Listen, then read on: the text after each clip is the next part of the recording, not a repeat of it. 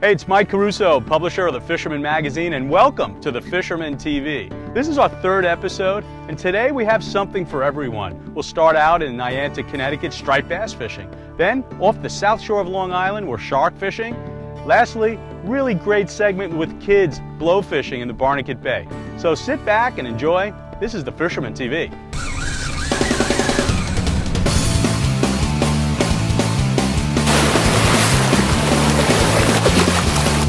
Go.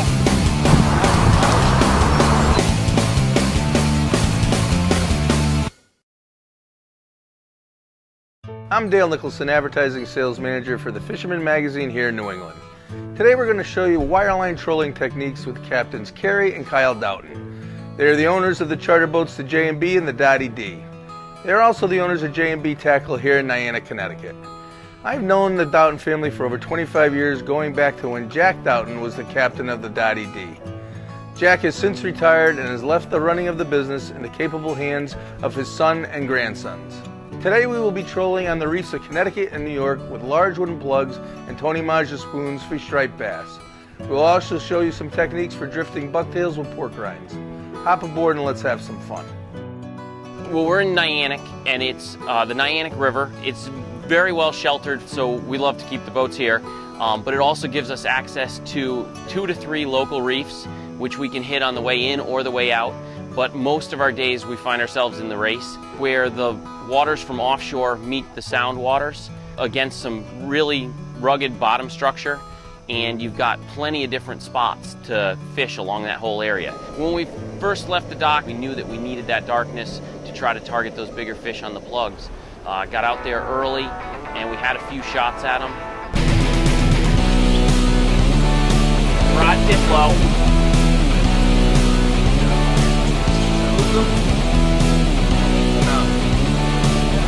See that? Yeah. Oh, it is. Drag good. What we wanted. Come in now a little bit.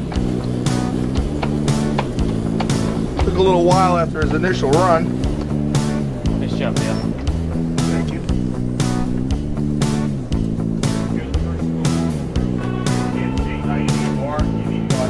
No, we're good right now. Yeah, it's tight again. Take a line. Just, yep. Not really. A little bit. As soon as he pulls it out, it's gonna, so just stay with it, okay?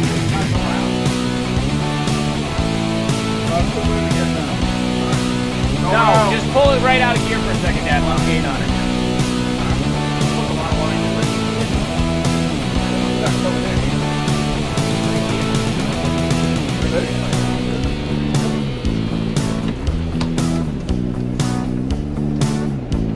I got it out again.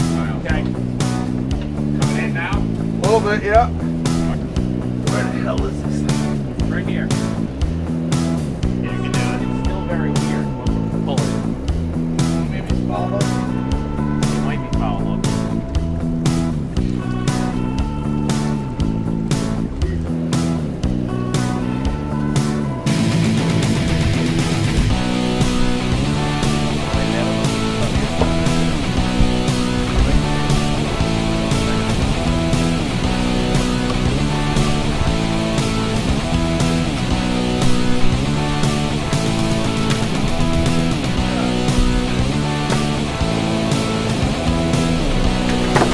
Really great fisherman. Yeah, I know. But when you think you get the big boy, yeah, run some flat. But you ready to set again? Yeah. We use a Gibbs trolling swimmer as well as a Gibbs Goo Eye. Those are the 2 most popular plugs that we use. One of the reasons we've chosen wire to fish is it presents the lures so well. It's all about presentation. And there's a lot of factors that come into that. The wire really works well at a lot of the stages of the tide in a lot of the local places that we fish. All right.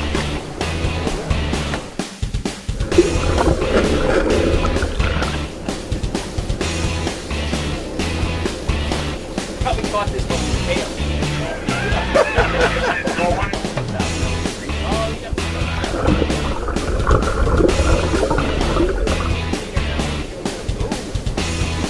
One in the head.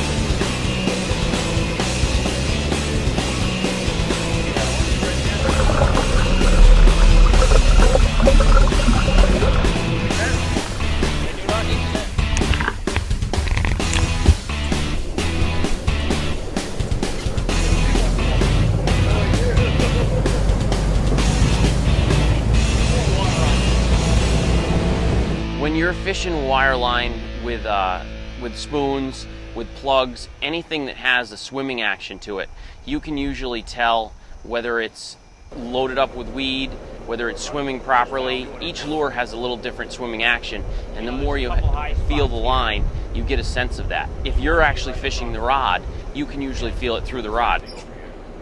Each method we have has a time through the day, tide-wise, so we changed over to the third method, which is a drift fishing, which works out really well because you are holding the rod versus the boat catching the fish. But it's got a lot more to do with the angler. They actually have to feel the bite, set the hook. Here we go. Double decker. This one's a decent fish. Yeah, it's got some head shake to it. Might be a big blue, but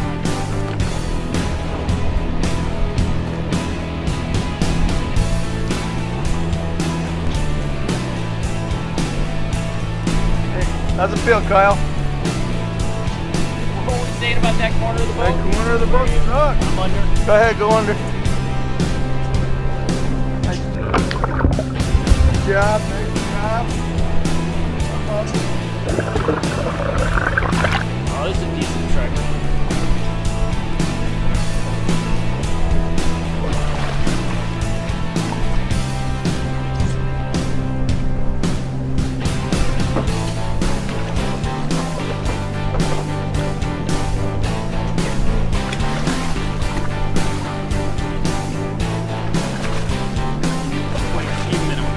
Yeah, no problem.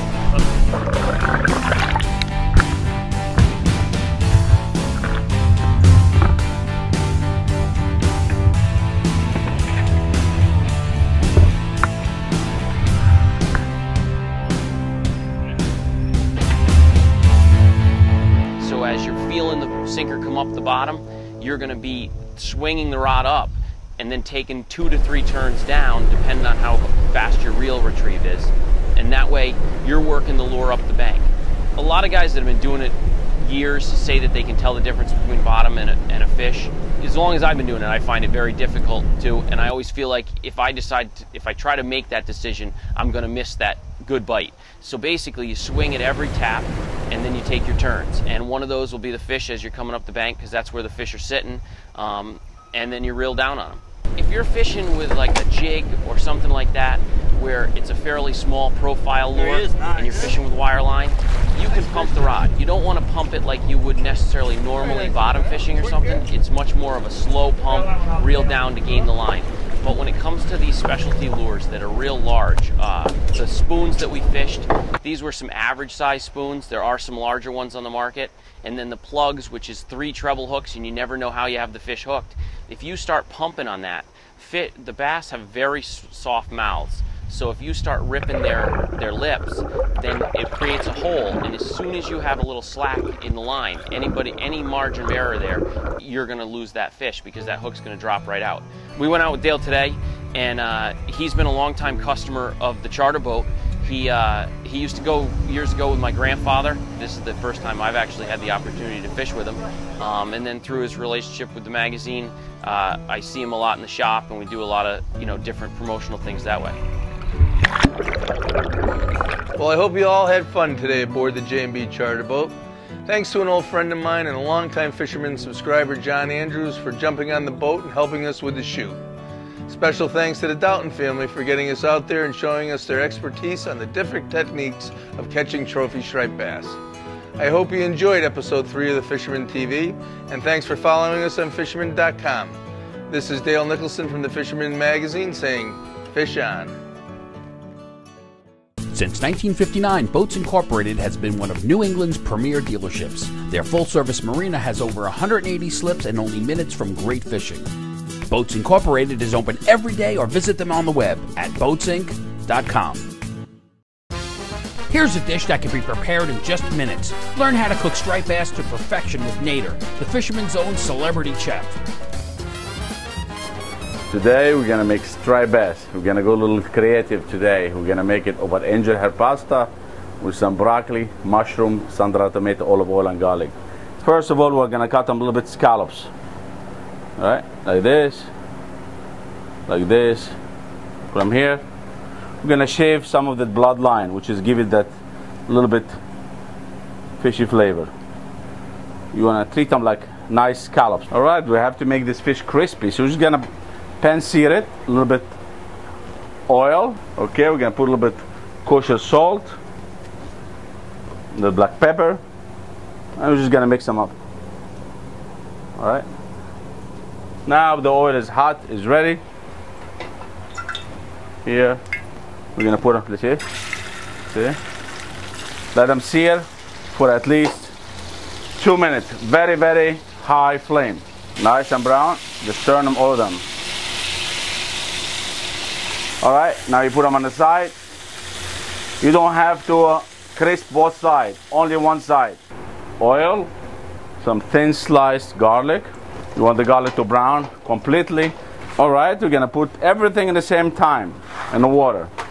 Angel hair pasta goes right here, and the broccoli stems goes right here, and a little bit mushrooms, and a little bit sun-dried tomato that's thin sliced right here. Okay? By the time the angel hair pasta will be cooked, everything else will be cooked. You'll be amazed how the dish is gonna come together. Cooks very fast. Take the water with the pasta and dump everything here. All right? Just mix it. Now we take the striped bass here, we put them in the oven for about 2 minutes. All right? Now we're gonna put all what we cooked here. Look how nice, colorful, pretty. And let's see how this dish is gonna come together. Look. All right. Take that fish, put right on the top here, like a maestro. Perfection. Maybe a small piece of fish together. You just want to eat 2 in 1.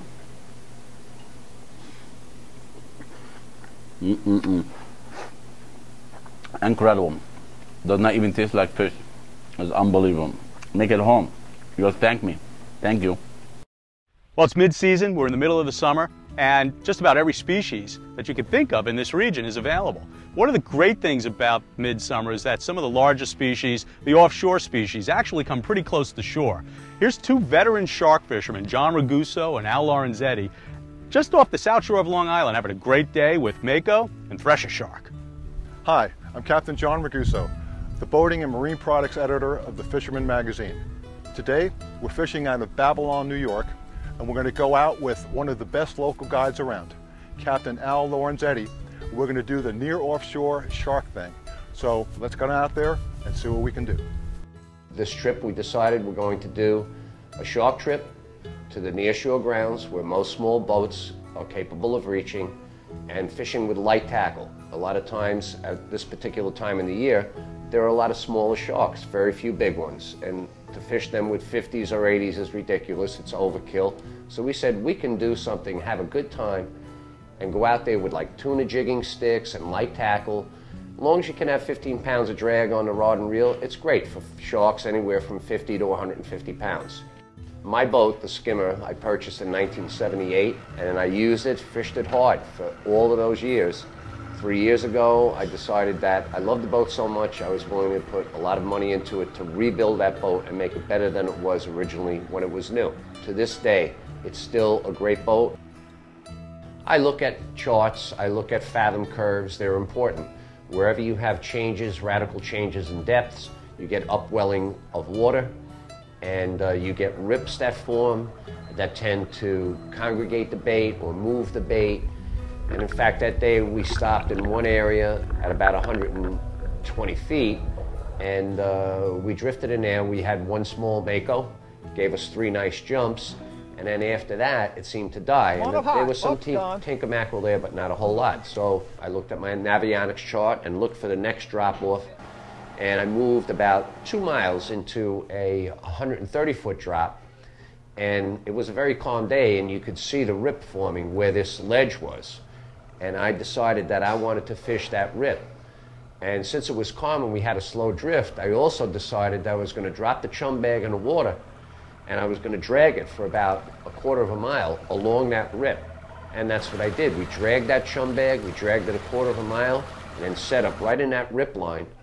And that's when we proceeded to have some good action. We had thousands of tinker mackerel around the boat. When the sharks came into the slick, we knew it. Tinker mackerel, they normally would drift off and follow the chum and eat it and move away from the boat, and all of a sudden, all of them would take off and run right up to the chum bag, right next to the boat. I had a mackerel tail on a fairly small hook, just out of sight, right down in the chum, behind the boat, probably 30 to 35 feet down. And the line started running off. John picked it up because I was the captain for the day. He was the angler. Let him do the work. There we go. All right. That away, John. Here, let's see. Make a jump. Looks like a minnow. Looks like a minnow. It is. Yeah, it is. Let's go! It's gonna come out. Come on, my friend. On a little, everybody likes a little bit of tail. Looks like it's about 50 pounder.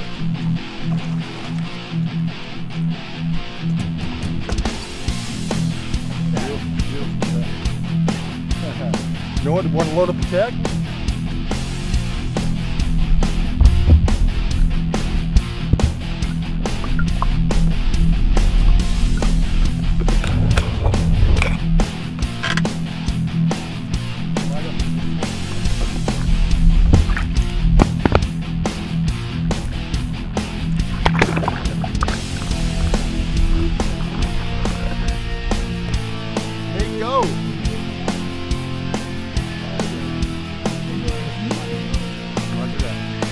Don't you just rack it up.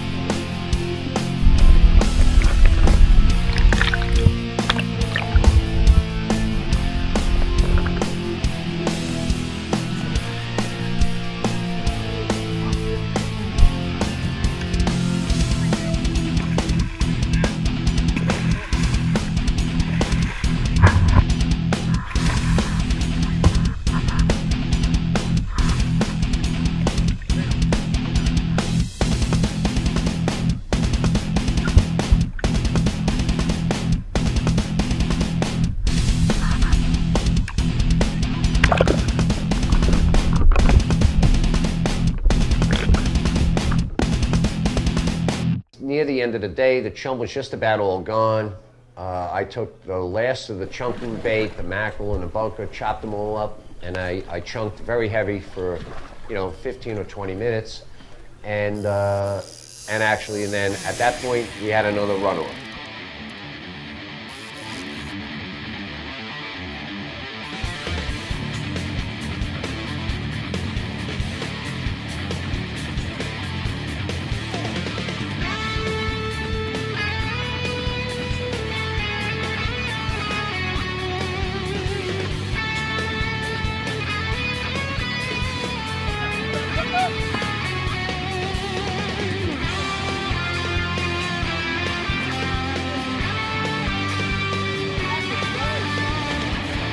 I am the master of your destiny, my friend. That's right. Yeah. Talk to me, my friend.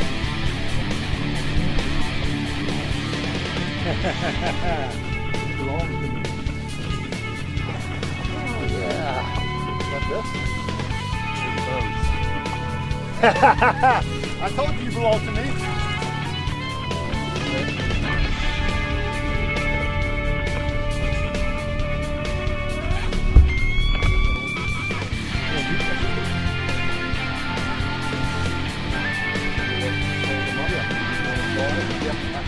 Got it near the boat, and then it got tangled because that thresher has that long whip tail. It was right near the gunnel of the boat, and we were all like trying to stay back and stay out of the way of the tail.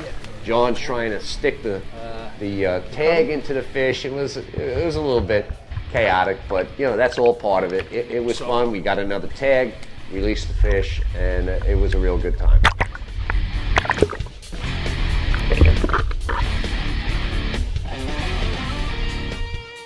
We were out there to just have fun, fight the fish and release them.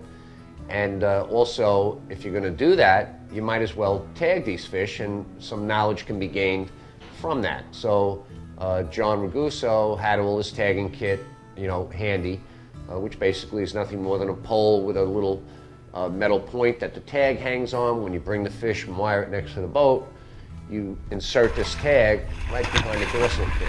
And then when it's caught later, fisheries biologists can look at that and determine, you know, where the shark may have traveled from and to how much it grew in that particular time period. And so it's a way to learn about their lifestyle and to help conserve fisheries and to just learn about these fish and what they do. One Mako, 125-pound thresher, and another Mako that's out there still jumping. Yep, half a day of fishing, less than 20 miles off the beach. All I could say is, how could I be the man when he's the man? Hey, Captain John, you got it, dude. The best fisherman that I know. Good day on the water. It's an excellent day. Wow, what a great day that was out on the water. And it was only a half a day. We saw a whole bunch of sharks, we bent the rods, and the funny part of it is, I've known Captain Al Lorenzetti for the better part of 40 years, and this was the first day that we ever fished on the same boat. Wow, what an experience, and I can guarantee you it won't be my last. Captain John Raguso for the Fisherman magazine. Be safe out there. What's more exciting than catching a big fish? Catching a big fish and winning a new boat, or a fishing trip to Zancudo Lodge in Costa Rica. How? Just be a Fisherman subscriber and weigh in your catch. You know, one of the greatest challenges today of being a parent is that we just can't get our kids away from the video games and from the TV screen. It's important to show a kid a great experience like fishing, and we did just that in this next episode, where really great kids were having just a fantastic day in Barnegat Bay with blowfish. The bite was hot and the kids were all smiles. Welcome to another exciting episode of the Fisherman TV. I'm your host, New Jersey Delaware Bay editor Chris Lito, and we're here in Forked River, New Jersey at scenic Barnegat Bay. We're with some very special youth anglers today. We're going to stop in at Lacey Marine here in Forked River, and we're going to head out to Barnegat Bay and do some blow fishing. These are the unbelievable kings of the bay. They have arrived in huge numbers, and we're going to get some clam chum, we're going to get some clams and squid and light tackle, and these special little anglers, Haley, William, and Olivia, are going to bail on some of these blow toads. Stay tuned as we hit the water hard here at the Fisherman TV.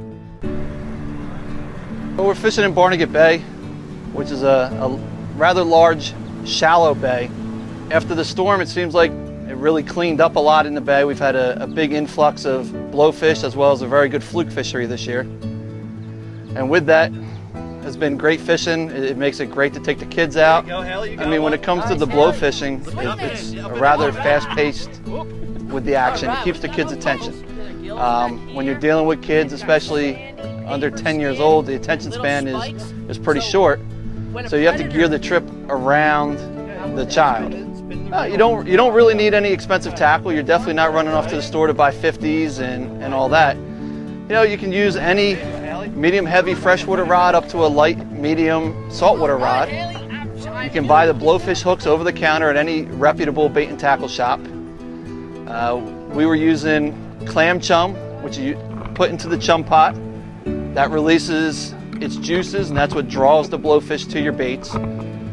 For hook baits today, we were using some squid as well as some clam. Again, that can all be purchased relatively inexpensively at your local bait and tackle shops. Will's got one. Will's got one. He's got one. Yeah, ready? I'll lift it right in. Right in. Show you, Haley. I know what you're doing. Yeah. All right, here. Ready? Oh, you did it! You kiss him! You kiss him! Extra tentacles on your hook here, so now you should be able to get to the bottom. Fill up the slack. Tight line. Now wait. Now wait.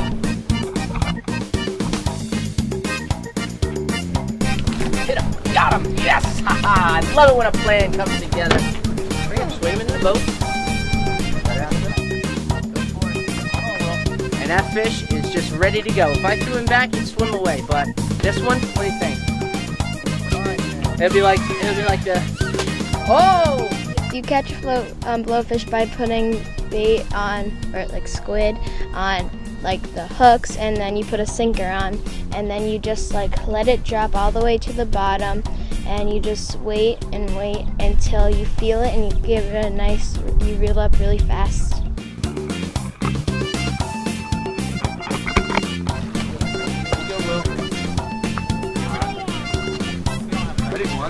3. Up and in. Drop it down to the bottom, Will. There you go. Okay, tighten up. Alright, look at it. Oh, there he is, Will. There he is. There he is. There it is. Oh, yeah, baby. Oh, yeah. Oh, it's a... Look at the big one. Oh, man. Oh. It was like shooting blowfish in a barrel. I mean, we literally got anchored. The anchor came tight. We shook the chum pots a couple times. And little William, no sooner has got a rod in his hands and he's over to the side and hooking up before the two girls even knew what hit him. They were looking around like, what is he doing? And he just had them one after the other. I picked up the little ice rod and caught a fish, and William goes, I want to try that. He grabs the ice rod, sets the hook into a double header. I want to talk about Robert Redford and the natural. William Evans, you're going to hear a lot more about him in the future, so stay tuned for William Evans. He's a heck of a fisherman.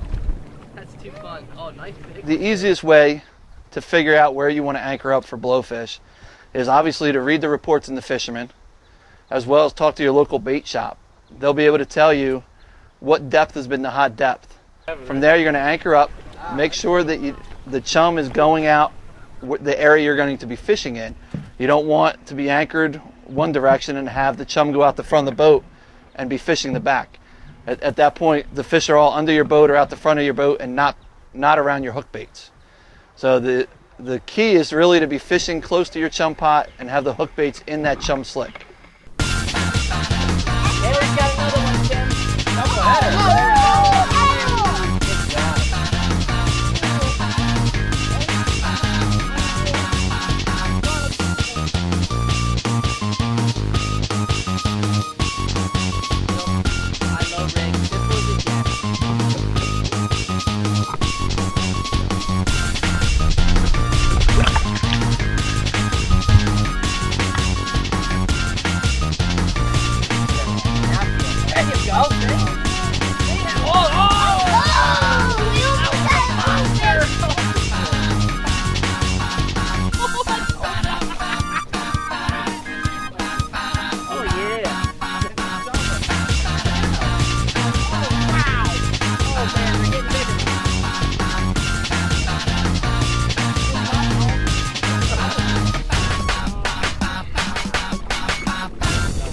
Today got pretty hectic with the kids, pulling them over 1, 2 at a time.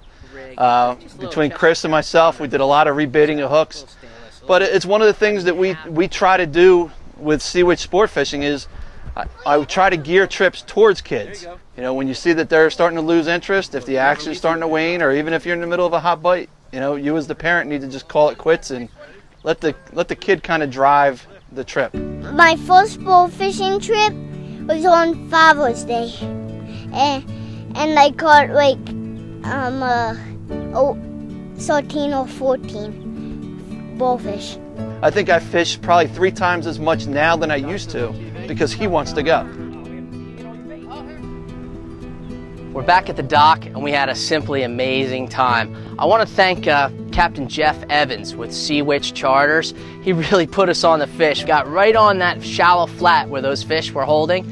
And I also want to thank Dan Tholen, who's also a Commodore here at Forked River Tuna Club.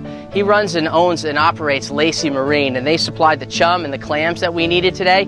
Chumming heavily was the key to getting those blowfish feeding. And I also want to thank Pure Fishing. They donated some cute little rod and reel combos that Haley and Olivia and William used while we were fishing today. And I gotta tell you, the weather couldn't have been better, and those blowfish are gonna taste just fine when we cook them up later. I hope you enjoyed this episode of the Fisherman TV. I'm Chris Lido, reporting from the field. Lacey Marine of the Forked River has been the area's go-to shop for marine products and fishing tackle since 1979. Family owned and operated, they take pride in serving their customers with all their boating and fishing needs. Visit Lacey Marine. You'll be glad you did. Or check them out on the web at laceymarine.com. Jeff Evans with Sea Witch Sport Fishing. Today we're going to show you how to clean a northern puffer, which is otherwise known as a blowfish. A lot of people think that they're poisonous, but cleaned properly, these fish are not poisonous. As long as you handle them the right way, keep them cold, and don't let them rot, everything will be fine. All right, the first thing you're going to do actually is take your hand and feel for where the bone on the back of the head ends. And you're going to cut right behind that bone. Not all the way through the fish, but down to the belly skin. Okay, so once you get to that part, you're gonna have a piece of meat that looks like this. Okay, now you're gonna take your fish skinners, you're gonna get them on that piece of meat, and you just pull. And there's a properly cleaned blowfish. Well, I hope you enjoyed this episode of the Fisherman TV. We certainly had a great time shooting it, and we'd love to hear your feedback. Go to the Fisherman's Facebook page or thefisherman.com and tell us what you think. If you have an idea for an episode, we'd love to hear that as well. This is just yet another benefit of being a subscriber to the Fisherman magazine, along with the Dreamboat Challenge, where you can win a brand new cobia boat and a lot of other great prizes. So we thank you, and have a great day fishing.